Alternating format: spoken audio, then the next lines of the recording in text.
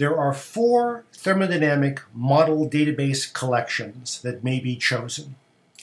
It is important to choose carefully in order to get the best results for your modeling application. Use version 1.0.2 for standard MELTS models at low pressure, that is less than 1 or 2 GPa, and on bulk compositions corresponding to naturally occurring magmas, basalts to rhyolites to peralkaline lavas. Version 1.0.2 is commonly called rhyolite MELTS, although this version is equally applicable to mafic liquids and is 100% compatible with the original MELTS model calibration. With respect to the original, rhyolite MELTS has enhancements to extend that calibration to silicic systems characterized by the 2 feldspar quartz water-saturated ternary minimum.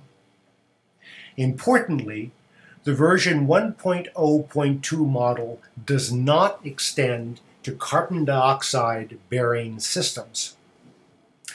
Use version 1.1.0 for calculations in silicic systems characterized by the 2 feldspar quartz water-saturated ternary minimum, that is, for rhyolites, that are CO2 bearing. Do not use version 1.1.0 for phase equilibrium calculations in other contexts. Use version 1.2.0 for CO2 bearing systems and for bulk compositions other than those that generate a 2 feldspar quartz water saturated ternary minimum.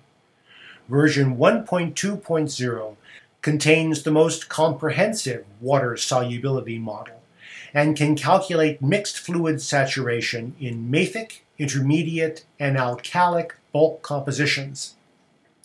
This model can also be used to calculate accurate water, carbon dioxide, mixed fluid saturation in rhyolitic systems, but it cannot retrieve the temperature, pressure, solid phase saturation conditions of the ternary minimum.